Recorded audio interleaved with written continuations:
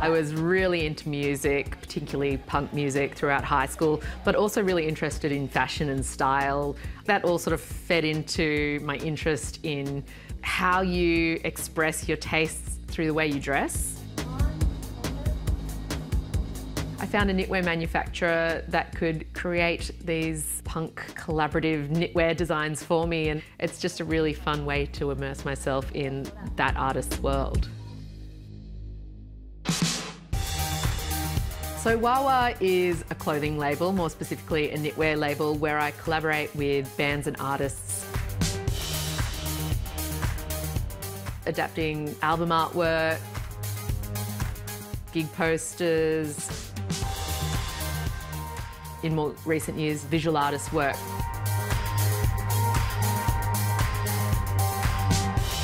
One of my most popular collaborations has been with the artist Kaylene Milner, and that's popped up in so many places.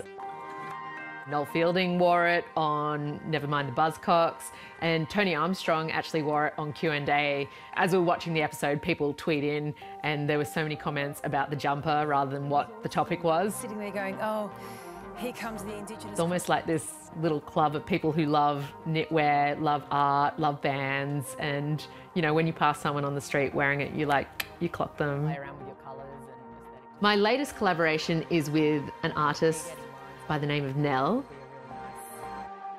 Yeah, it would be much more done. She's an incredible, I guess you'd say a multidisciplinary artist. She works in painting, sculptures. I was instantly drawn to her because she also has such a strong love for rock and roll, and that's like throughout so much of her artwork that comes through. You make Ramesh. Yeah. When I first received the invitation to do a jumper with Kaylene, I was so excited. If you look closely, there's little smiley faces. And then my friend Ramesh did a jumper, and I was envious in the nicest of ways, and I really, really wanted to do one. From the jump, I could just really visually see this hero ghost, this single ghost on the front of the sweater. My first thought was to do a ghost choir and to have ghosts, a hero ghost on the front of the jumper. Do you know why a choir came into your head?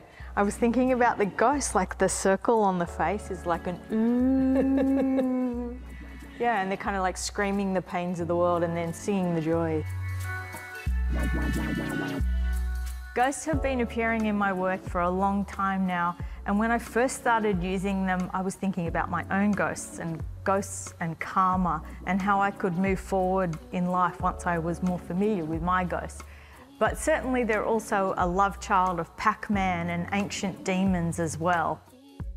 Your artwork has so much text, and the text is always like quite edited and really powerful, so I really want to work some text into it somehow. Maybe we could use this one on the back in a very muted tone. So on the front you've got this bright, colourful ghost, and on the back this quite muted. I love the raver face. Yeah, exactly. So it's kind of like, it's Hans Holbein's Dance to Death. Yeah, on the back, so you can go to your disco and know you're going to die. Once we decided on what we wanted it to look like, I would draw the design pixel by pixel all by myself. But in this one instance, I actually got Nell to sit down at my computer and edit it a little bit so that the ghost faces were true to her aesthetic. That was very fun, and she left me alone to do each little pixel.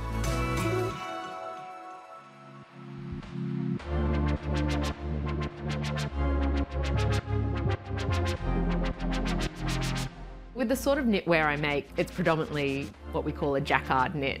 So unlike hand knitting where you can drop in as many colours as you want, I'm limited to however many spools the machine can handle, which means I can only have 5 colours per knitted row, 6 colours in a design panel. So that often means like strategically placing things, dropping colours in and out. Where the blue comes in, that means the orange has dropped out. Orange drops out, blue comes back in. But doing that in a way that it's not obvious and jarring when you look at it.